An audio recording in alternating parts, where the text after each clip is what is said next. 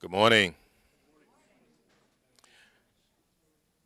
I have the honor to introduce my colleague and my friend, Dr. Virginia Lee. Dr. Virginia Lee is Associate Professor of Christian Education and Director of Deacon Studies here at Garrett-Evangelical and has served in various capacities at numerous churches as a deacon in full connection with the Virginia Annual Conference. She has also published articles in both academic and lay journals and has been an active participant in educational and ministerial forums and conferences. And Dr. Lee is a doctorate of education, has a doctorate of education from Union Theological Seminary and Presbyterian School of Christian Education. That's the stuff y'all already know about. On a personal note, let me say how thankful I am for the partnership that Dr. Lee and I have formed to reimagine Christian education through the ministry lens of child advocacy, and the offering of one example of public theology through the establishment this coming summer of a freedom school in the Evanston community. And I'm excited about the work she and I will offer, and I'm excited particularly about this presentation today. I'm not a mother, but I have children. Hearing the voices of my children. Let us welcome Dr. Virginia Lee.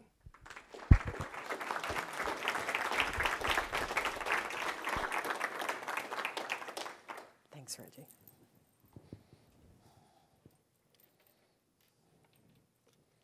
Good morning. Thank you, Dr. Blunt, and I also am very happy and excited about the collaboration. One of the best things about coming to Garrett 4 years ago has been gaining such wonderful faculty colleagues in all disciplines, but especially in my discipline of Christian education.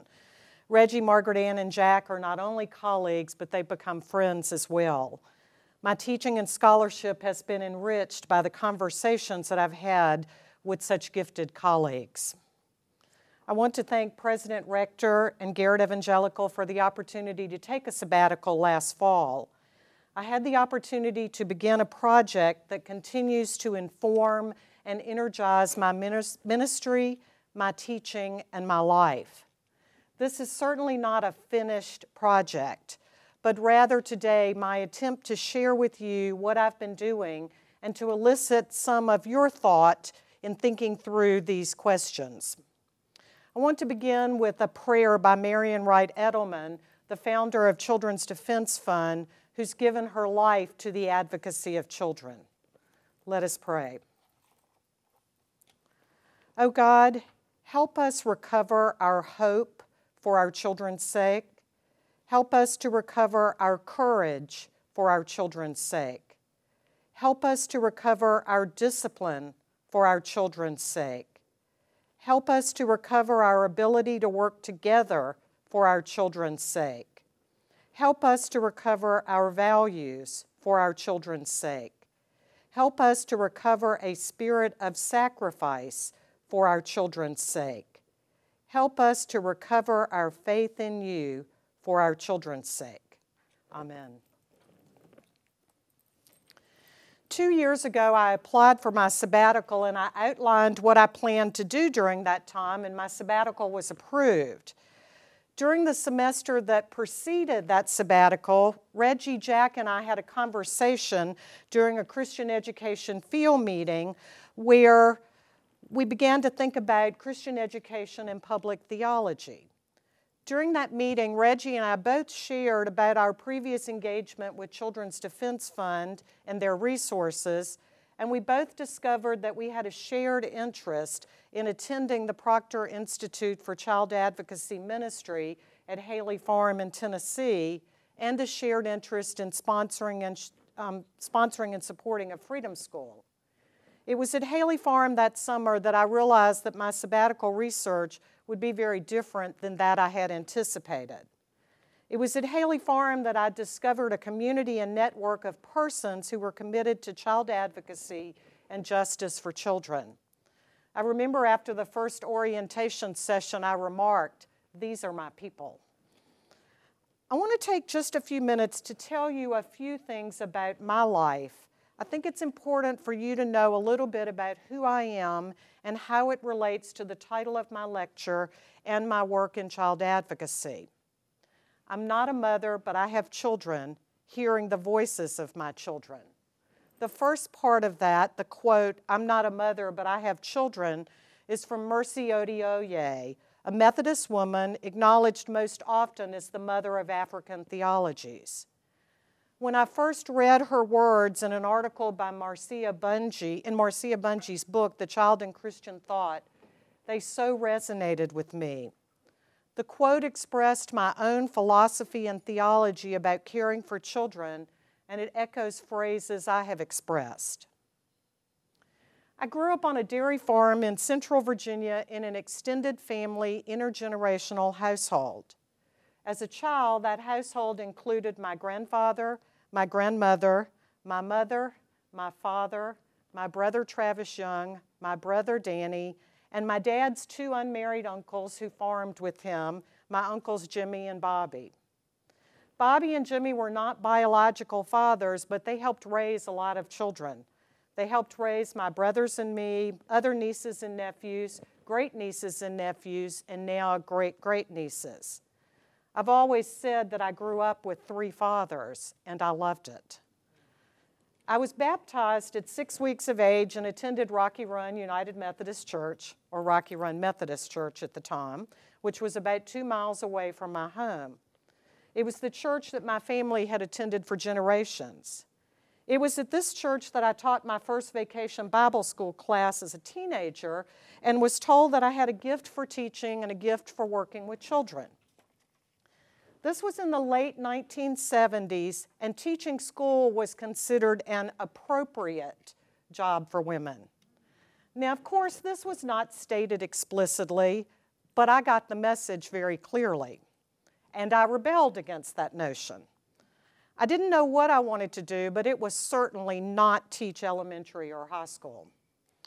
It was in college that I discovered the field of sociology, and I was fascinated studying systems and behaviors. But after graduating with a degree in sociology and looking for jobs in social work, which were hard to find at the time, I took a position as a substitute teacher in the public school system that I had attended.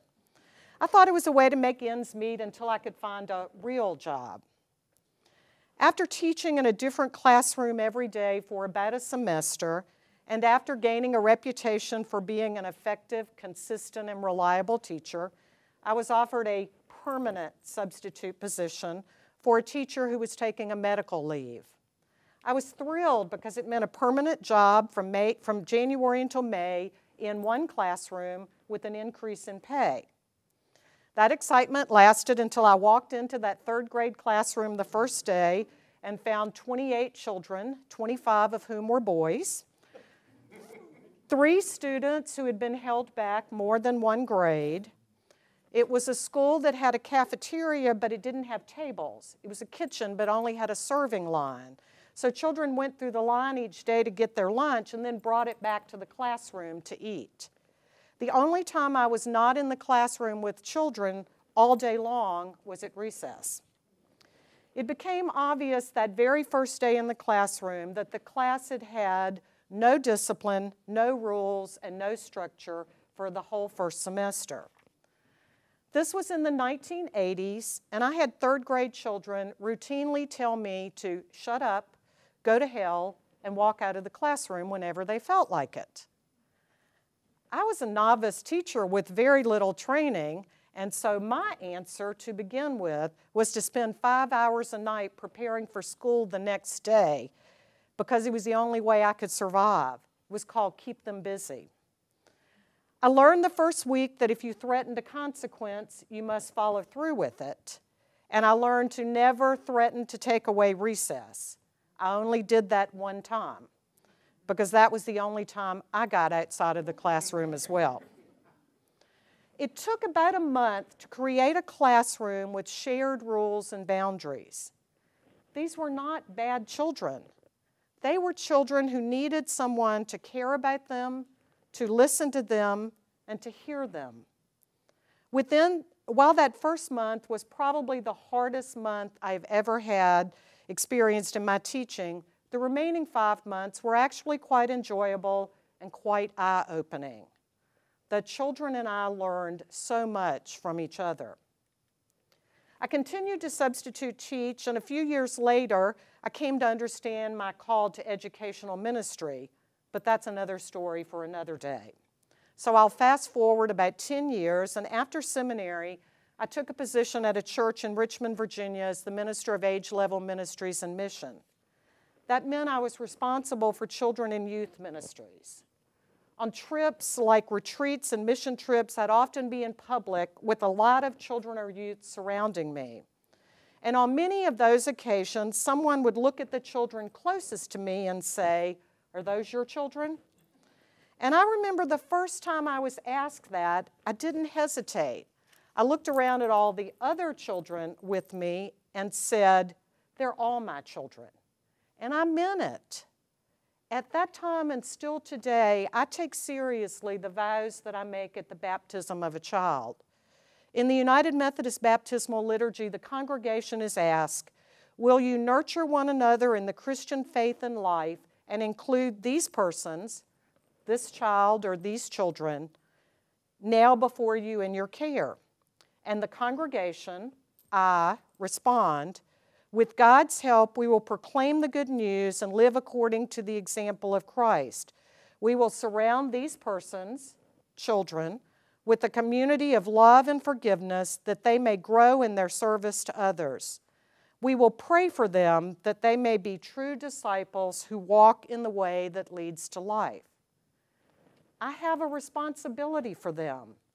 They're the children of the community.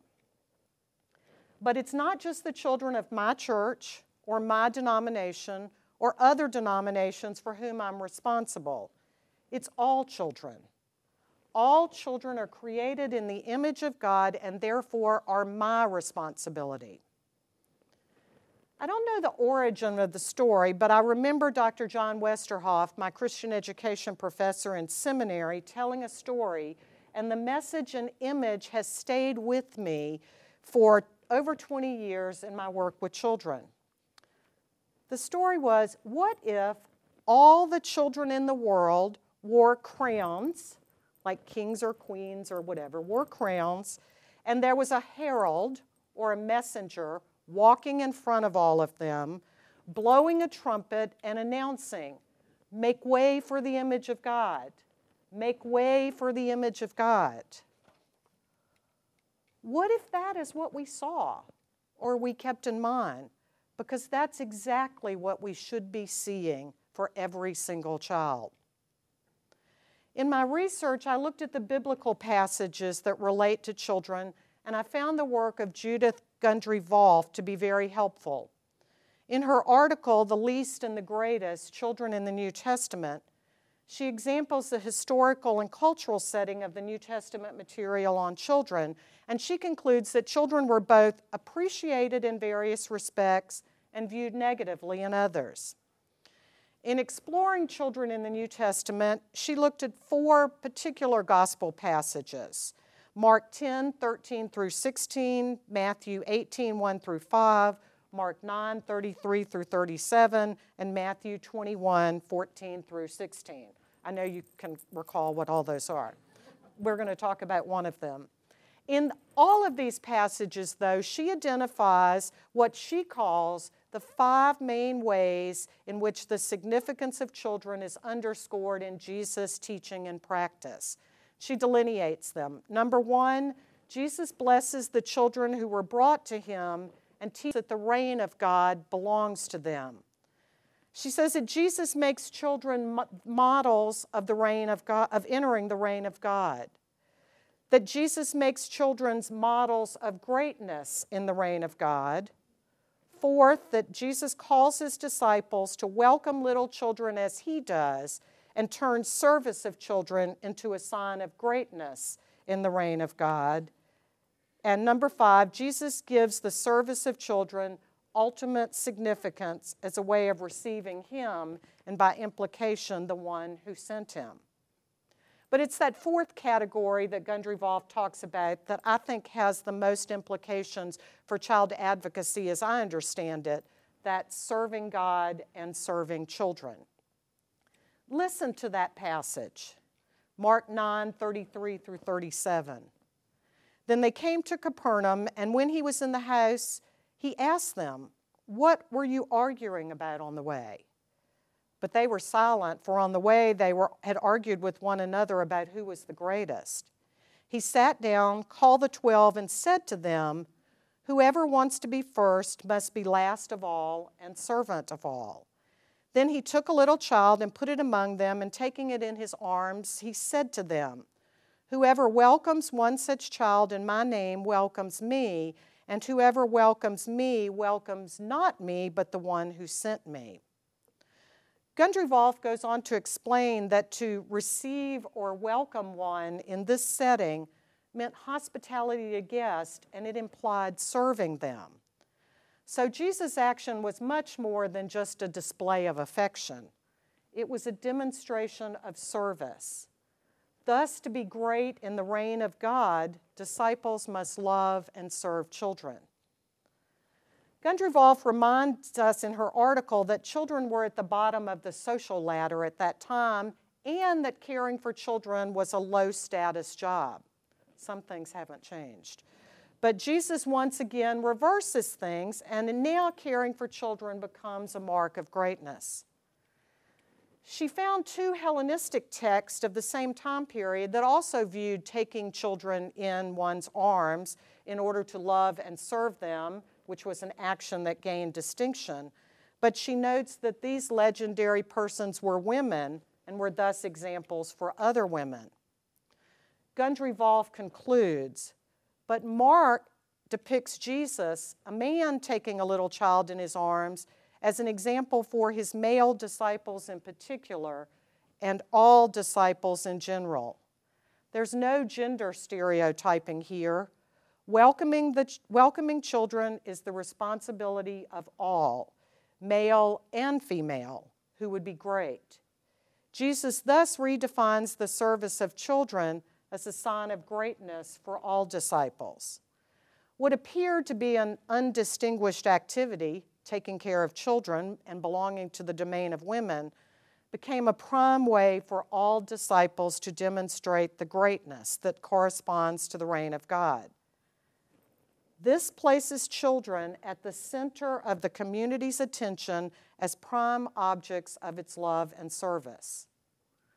So I began to wonder how the church and how the United States is doing at this placing children at the center of the community's attention to love and serve them.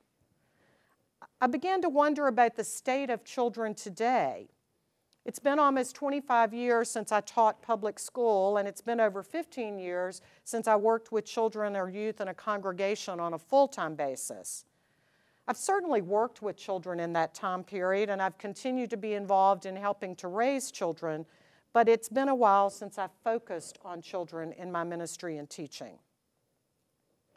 In anticipation of working with children in a freedom school, I began to wonder, what was the state of children today? I wanted to know about children in the U.S. and children in the state of Illinois, and what I found was not very encouraging.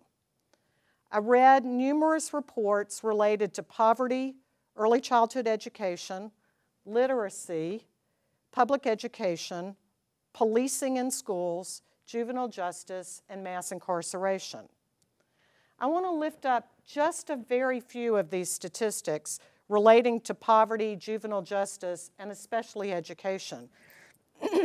You already know many of them. These numbers come from the Children's Defense Fund's The State of America's Children 2014 and from the Annie Casey Foundation's 2014 Kids Count data book. Both of these offer statistics for the entire U.S. and for Illinois. Related to poverty, the most recent information comes from 2012. Child poverty is defined as a family of four living on less than $23,000 a year.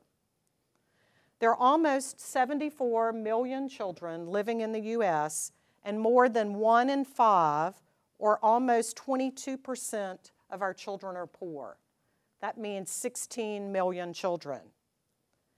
And over 40% of those children live in extreme poverty, which is an annual income for a family of 4 of less than $12,000 a year.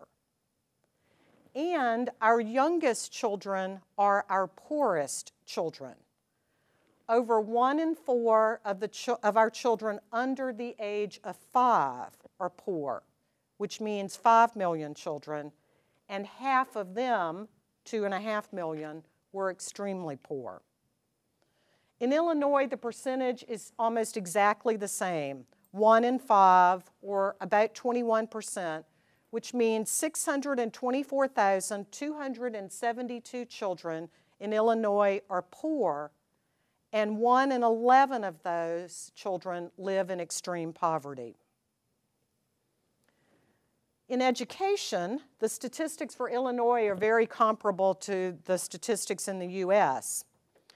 In 2013, in the state of Illinois, 66% of all 4th grade public school children were unable to read at grade level, and 61% were not proficient in math. Early child care and education are important for all children, but especially so for children living in the stressful environment of poverty.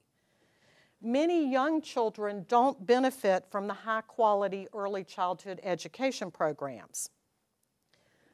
This is the number that always really gets me in the statistics. 96% of all eligible infants and toddlers are not served in early Head Start due to lack of funding. Let me say that another way.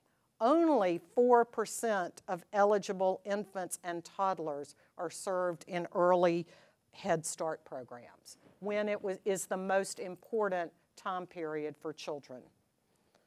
In 2011, the average cost for center-based child care for infants was greater than the cost of annual tuition at state colleges in 35 states. The average for child care was $9,500 compared to about $8,000 for college tuition. And remember that $9,500 for child care is for families who are making either $12,000 less than or less than $22,000. That's an unfathomable amount with those incomes. Juvenile justice. 4,028 children are arrested every day. That's every 21 seconds a child is arrested in the U.S. Racial and ethnic disparities are rampant, which we know. Children of color, ages 10 through 17, represent 16% of the overall child population, but they make up 34% of children arrested, 38% of children adjudicated, and 68% of children in residential treatment. Brian Stevenson and the Equal Justice Initiative have brought attention to children in prison. According to the Equal Justice Initiative, almost 3,000 children have been sentenced to life in prison without the possibility of parole. Children as young as 13 have been tried as adults without any consideration of their offenses or the circumstances of their offenses or their age, and sentenced to die in prison. Equal Justice Initiative has argued that such death in prison sentences are unconstitutional, and they have won a case before the Supreme Court. Now, age and life circumstances must be considered, and there's no longer mandatory life in prison sentences for juveniles. But 14 states have no minimum age for trying children as adults. Some states have set the age as 10, 12, and 13 years of age. And on any given day in the U.S., 10,000 children are housed in adult prisons. I've read many articles on policing in school, and especially about how the zero tolerance policy now has made a direct school to prison pipeline. The Justice Policy Institute has issued 2 reports, Education Under Arrest, the case against police in schools, and Sticker Shock, calculating the full price tag for youth incarceration.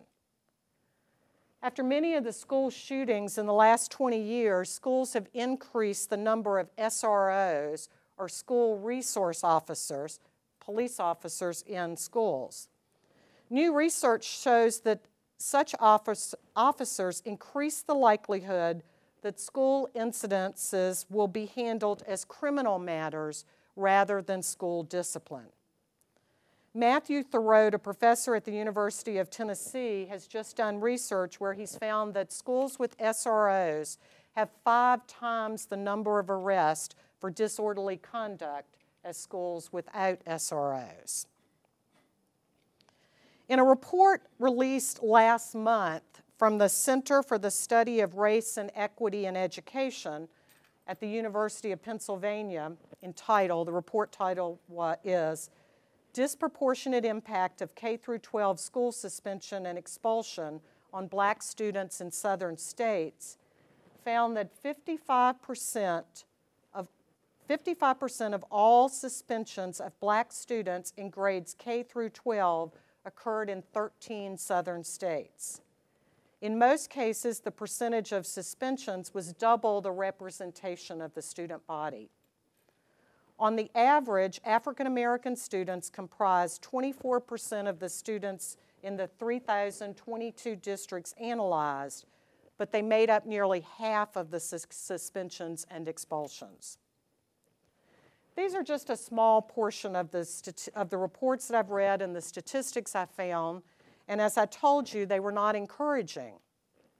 But one of the gifts of attending the Proctor Institute for Child Advocacy Ministry at Haley Farm is having the opportunity to hear and talk with children who've been most impacted by the systems I've just discussed. And they have said over and over, we're not statistics. We have stories we want you to hear. We want you to get to know us as people, not as statistics. And so I want you to know today that while the statistics are not encouraging, the children they represent are. Their stories are inspiring and courageous. The statistics represent places where we have failed, not where children have failed. Behind each statistic is a story, and I want to share a few of those stories with you, mostly in their own words, and then I'll make a few observations. These stories come from 3 Nashville high school students who are 16 and 17 years of age. The Nashville organizing team of the Children's Defense Fund believes that primary voices must be a part of a conversation about systems. And these primary voices include those persons, those children, who've been most impacted and most at risk. All 3 of these students are a part of a mentoring program sponsored by a grant written by the Nashville office, and it's run by Damian Durr. You'll hear Mr. Durr's name some in the comments. I heard students talk about poverty, mass incarceration, and many other topics. I want to highlight especially these students' comments about school. They were asked about their experiences with in-school suspensions, referrals, and expulsions, and they all said that with the zero tolerance policy, that they had all 3 been either expelled from school or had been sent to alternative school at some point in their school years. So then they were asked, what are some of the problems in the educational system that affect you?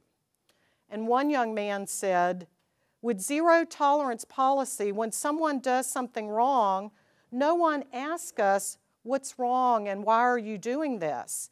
They see what we did, but they never ask us or talk with us. They send us to ISS, in-school suspension, And in reality, they're denying us an education rather than teaching us. In ISS or detention, you're expected to learn by yourself with no one helping you. Another young man said, I don't see teachers building relationships with students. They only make demands of us. They don't build relationships. Another young man said, relationships, bonds, family, all matter to youth. Folks don't take into consideration all that we've gone through just to get to school that day. Teachers need to take more time to get to know me as a person. We're all leaders. It just takes the right person to bring it out of us. Encourage us. We don't ever get that. Teachers don't care. That's a big problem. And then they were asked to name some of the positive, helpful things. One young man said, being here at Proctor, it's quiet. In my neighborhood, if it was quiet, that's eerie. But here, when it's quiet, I can let my guard down. Another young man said, positive things keep me going. You all, just to have people listen to me, getting the chance to tell my story, to have Mr. Durr take a chance on me. It keeps me going. It keeps me motivated. And then another young man said, there's not a lot of positive when you're worried about where you're going to sleep or what you're going to eat or what you're going to wear or do you have shoes on your feet and no one calls to check on you. It's kind of hard to keep a positive mindset, but Mr. Durr keeps me motivated and spiritually uplifted. Being at Proctor today, this week, and being able to speak to you has truly been an honor. And then the students were asked, how do you deal with the crisis of your peers dying? And one young man said, I've lost all my friends. I have no friends that I grew up with. From 9th grade to 12th grade, I've been to 12 funerals. It's hard to cope. Sometimes I cry all night and I ask God, why? Why is there violence? I think that plays a role in behavioral issues. Schools don't see that. If you see me walking down the street, you don't know what I've been through, but that's what teachers do to us. They don't take the time to get to know us. People should get to know us. And then lastly, students were asked, what would you say to educators who are looking to speak to children who may have lost hope? And this young man said, be more than an educator. Teach wisdom. Don't be an educator who's only there to do the lesson. I might need some motivation today. I might be feeling down. That might be why I don't want to do any work because of those reasons. But it's taken as an act of defiance and I get sent to ISS or I get expelled when all I wanted was someone to ask what's wrong and to say I understand. Then I'll turn to the work. You can't expect us to respect you if we don't have any kind of relationship. Every educator needs to know each and every one of their students, and if you don't have time to get to know each and every one of your students, do not become a teacher. To which I say, amen. Although these are young men who've taken on many adult responsibilities, I heard children who want to be loved, who want to be heard, who want to be leaders. I heard young men speak of God, but I didn't hear them mention the church. I heard young men talk about schools that seem to resemble prisons more than classrooms. I heard students who want their teachers to acknowledge their humanity and listen to them. I heard what is considered to be normal childhood or teenage mistakes be considered criminal activities. Dr. Blunt and I have been working on what it would mean if we reimagine Christian education through child advocacy. For me, child advocacy is a form of public theology which occurs at the intersection of faith and justice. My faith calls me to welcome, which means love and serve children and all children, not just those in our churches. And what I found is that we all have different understandings and definitions of child advocacy. In their book, Weaving a Just Future for Children, Diane Olson and Laura Dean Frederick describe advocacy as speaking, intervening, standing for, organizing, and witnessing. And they called advocacy the vehicle that connects pastoral and prophetic mandates.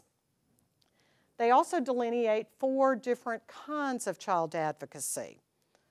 Education, which includes learning about the needs and issues.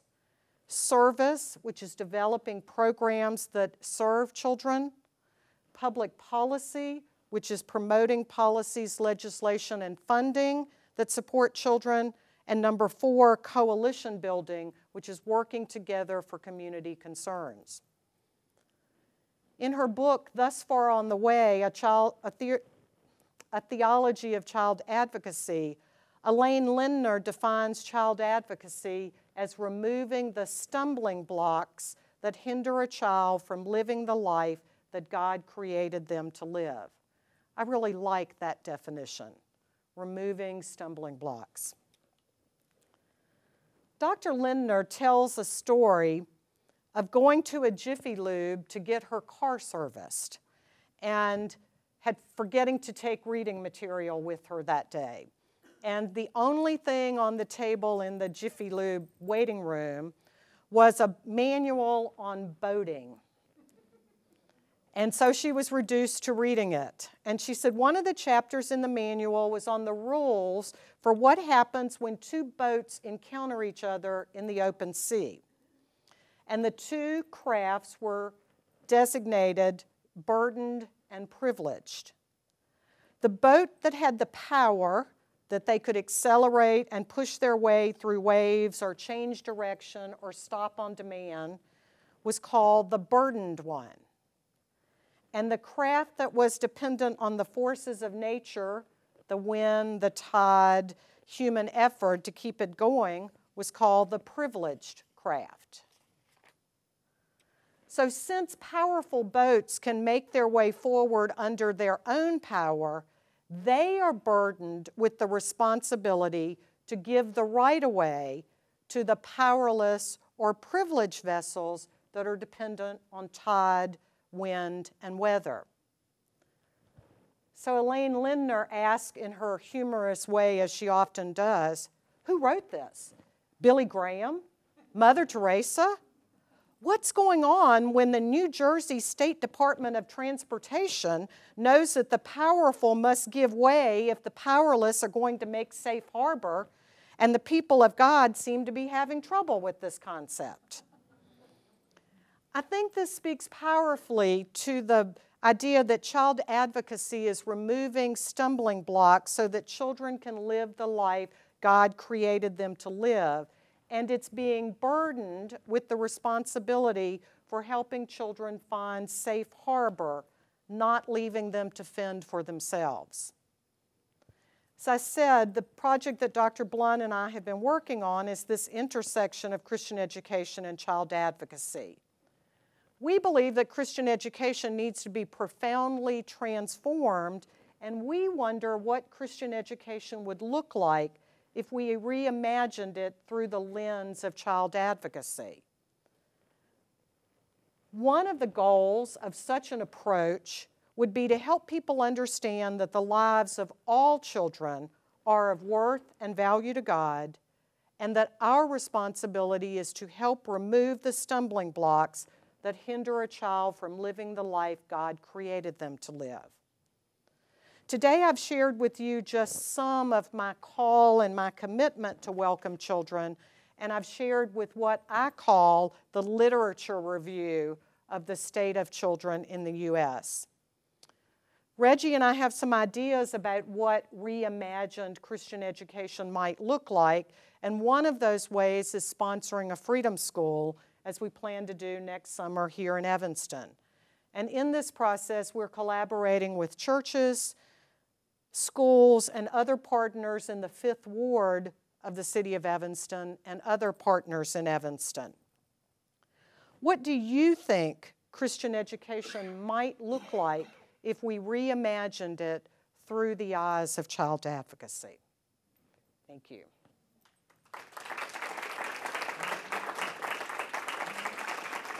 Are you going to moderate or you want me to? Okay. So we have time for questions or observations or comments. Jennifer? So how does the syllabi for Christian education class get changed or Oh, I'm sorry.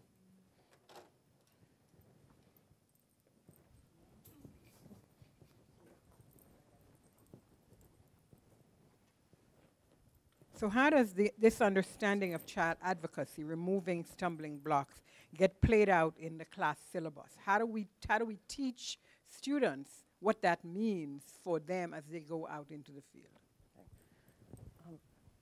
Reggie, you want to handle the microphone? Thank you.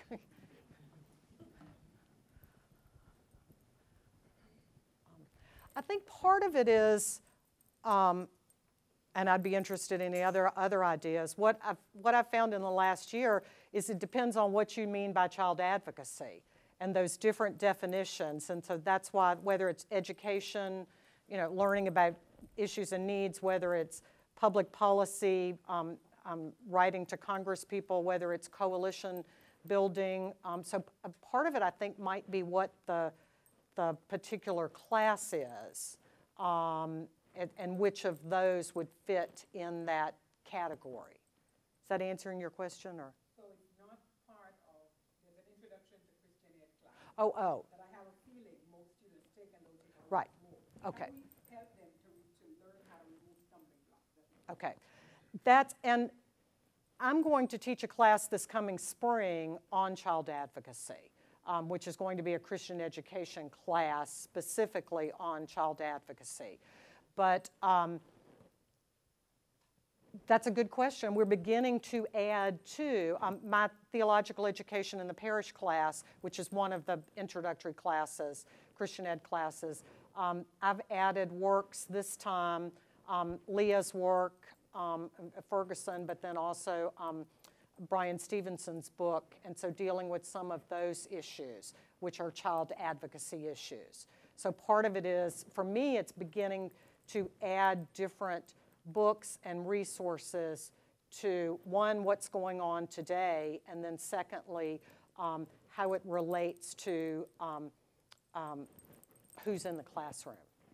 So yeah, I have done some of that. Reggie?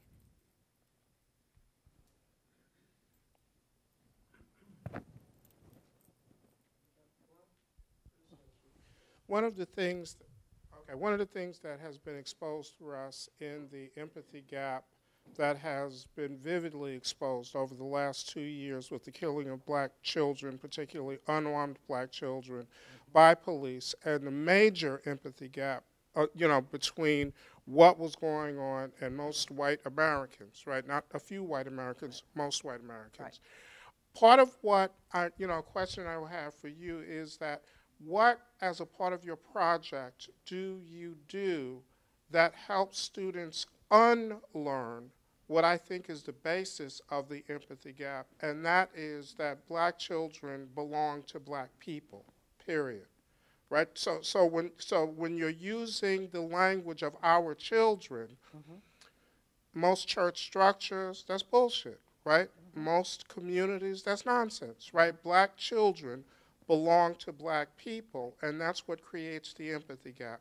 How do you deal with and help students unlearn that way of moving through the world so that perhaps they can begin to think about these children as everyone's children and not just as the children who belong to black people, right? Because as long as that empathy gap is at work, then,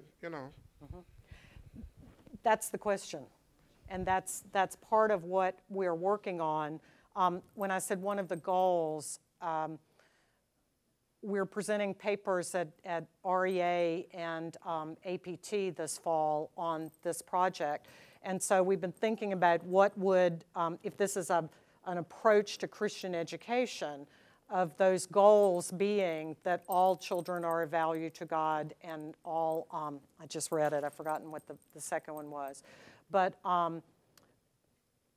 is first holding that up, because I think we also have a view in the U.S. that all children belong to their parents. That it, you know, I'm always surprised. I'm someone who believes it takes a village to raise a child. I told you a little bit about my background, because I grew up in that kind of community. And I hear parents say, no, other people don't have any, it's not their damn business what my child does. And so it's beginning to talk about all children being our responsibility. So I don't know whether we can get to what I'm working toward getting to what you were saying, but I think it's even bigger than that. Children belong to particular families or particular communities. And I'm very much fighting against that especially in the church, that my theology says they are all children are our children. So I'm still trying to work out that question, Stephen. I'm interested in how other people are answering that.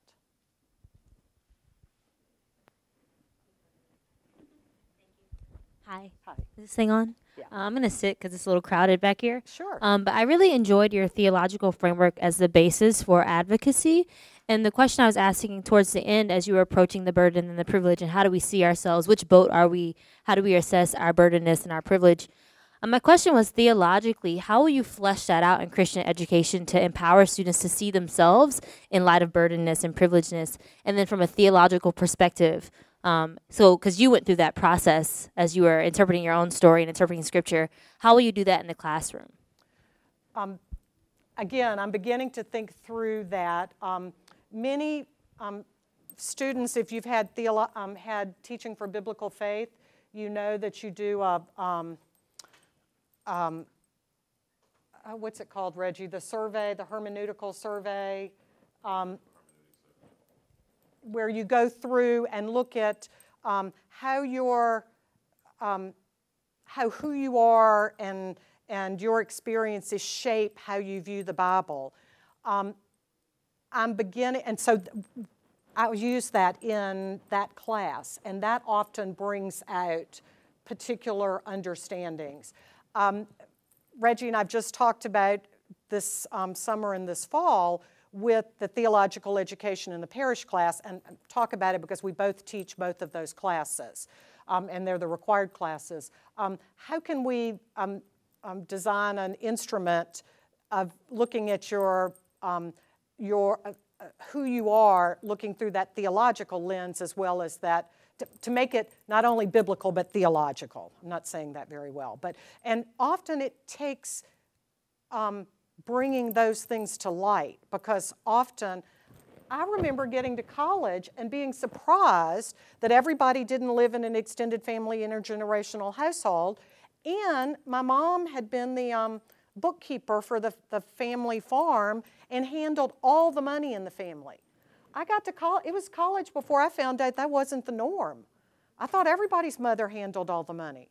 And so those kind of things that we take as normal or normative until we are forced to examine them are one way that I attempt to help students think through that.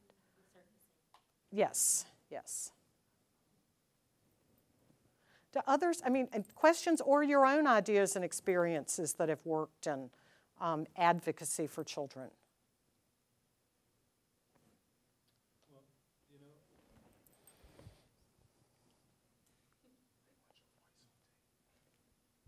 So one important question might be, how do families and community defend their children?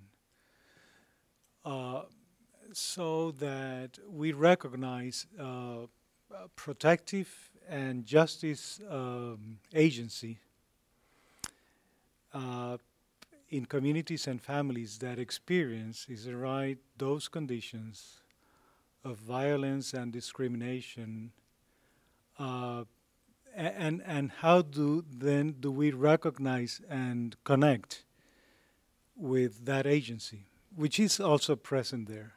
Because I cannot imagine people being under such distress conditions without responding in multiple ways.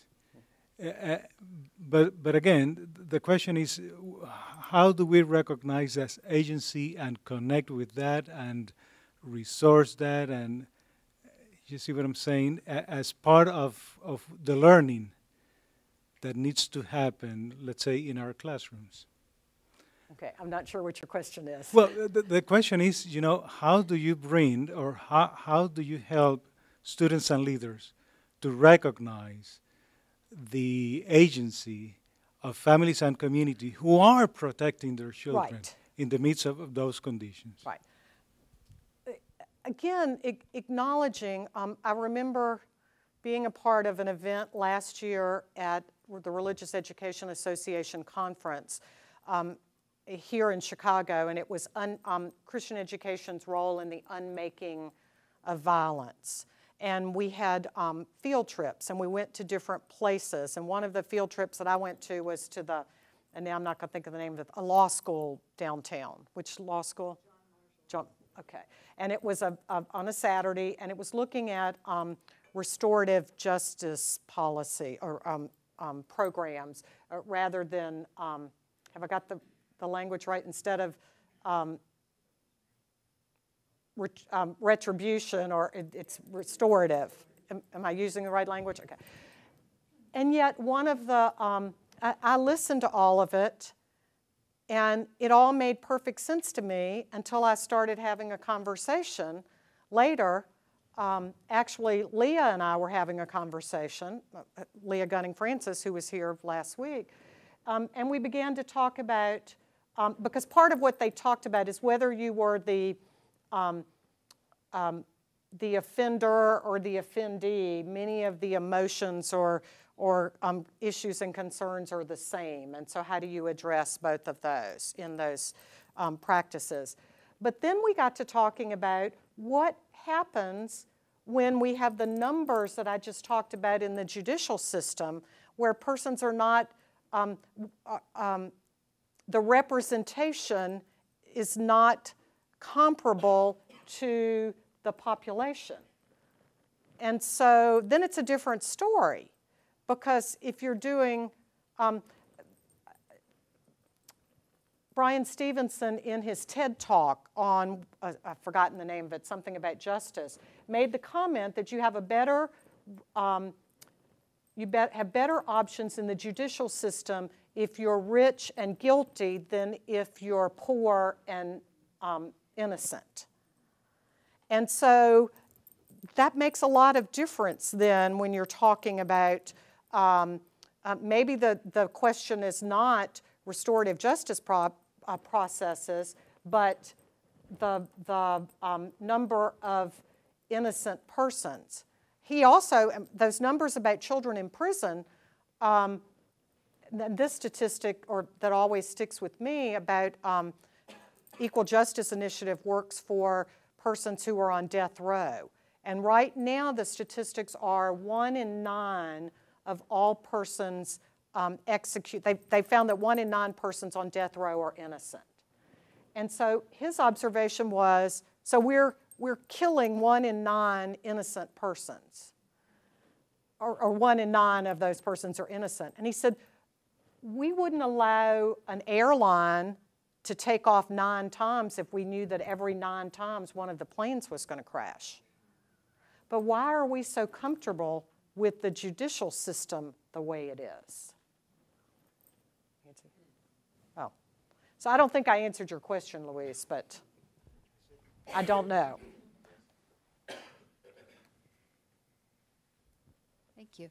I have 2 questions. One, give me the top 3 things you desire from theology from this perspective. And 2, give me the top 3 things you want our churches to do right now from this perspective.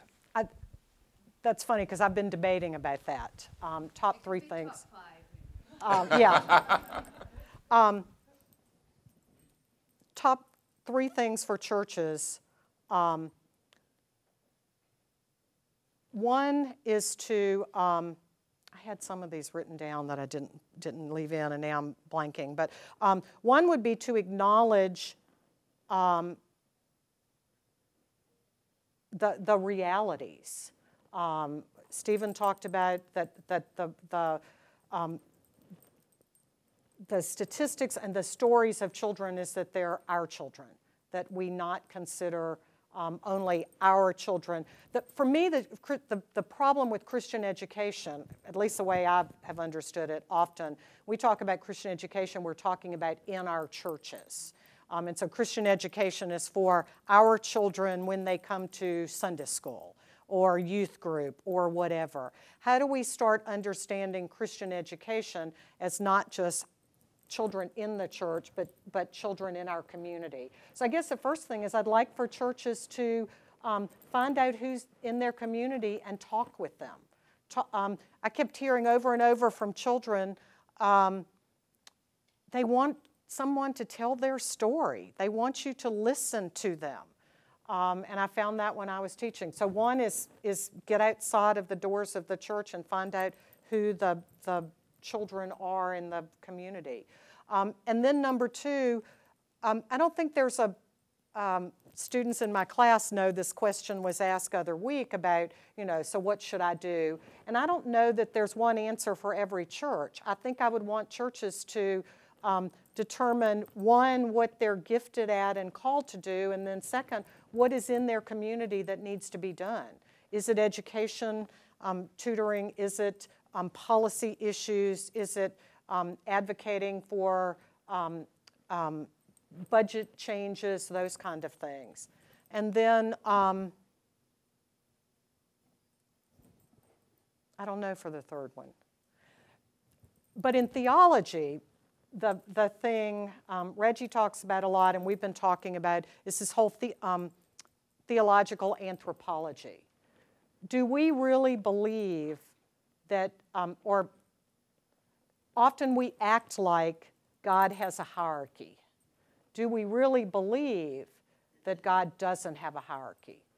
So I want churches to think about that what they're teaching explicitly and what they're teaching implicitly.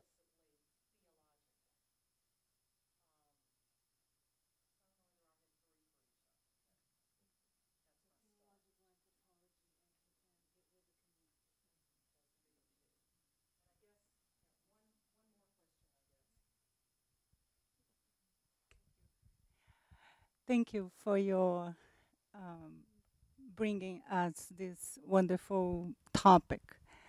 As someone who worked with children in a different setting in Brazil, and have to work between the church environment, but also close enough with the favelas.